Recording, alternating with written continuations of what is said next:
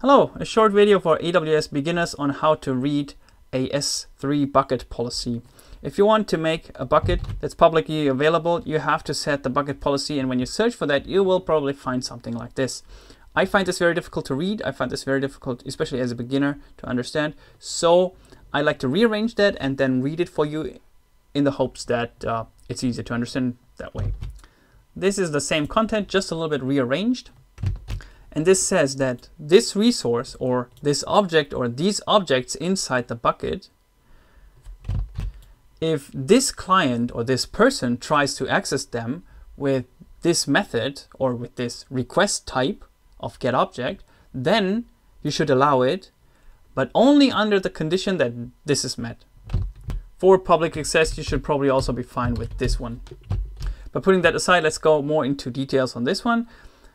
The resource says that this bucket, so this is what is going to be accessed. This is what is going to be accessed, or what is the, yeah. And here you state the bucket name, which is a little bit confusing because you already are inside the bucket and this is the bucket policy for this bucket. And even though you have to even though giving that, you still have to state the bucket itself. I would find this much more natural to read, but it is as it is. You have to state the bucket name and then you have to state which objects are you talking about. In our case, we talk about every object in the bucket.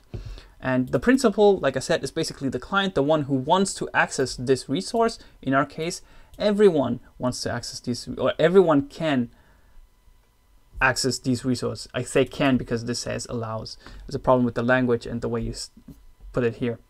Okay, and then the action says what kind of, like this person thing, what kind of actions they want to do. In our case, they just want to run getObject, means just access some file inside the bucket.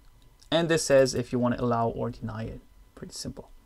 I find this much easier because in my sense, this is much more hierarchical because it says what do you want to access, who wants to access it, with what kind of action does he or she or it wants to access it, and then is this allowed or denied. Okay, given that, let's go to another example just for practice sakes. Sometimes you find examples with the SID. I'm not sure actually what it means, to be honest. Please fill me in the comment sections. As far as I understood it, it's basically whatever you want to type it in. It just has to be unique. Okay, again, we have this resource wants to be accessed by, if this resource, let's put it in if this resource wants to be accessed by this thing, in our case, it's a service. It's the CloudFront Amazon AWS.com service, meaning that the CloudFront service, if the CloudFront service wants to call a getObject, then it's allowed. And let's leave this out for a second. If you configure your bucket like this, then AWS will give you a warning and say, well, that's too broad, because it means that any CloudFront service can access your bucket in this case.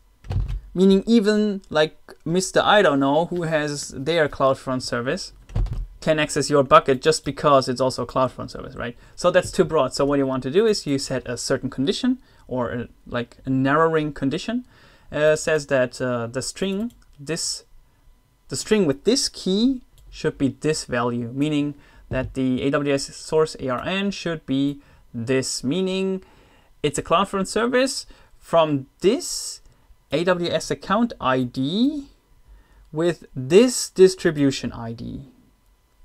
The CloudFront service distribution ID can be found if you click the CloudFront, if you open the CloudFront console or the CloudFront like service on the website, and then you have the listing of all your CloudFront distributions, and then on the left you have the ID. This is what's going here.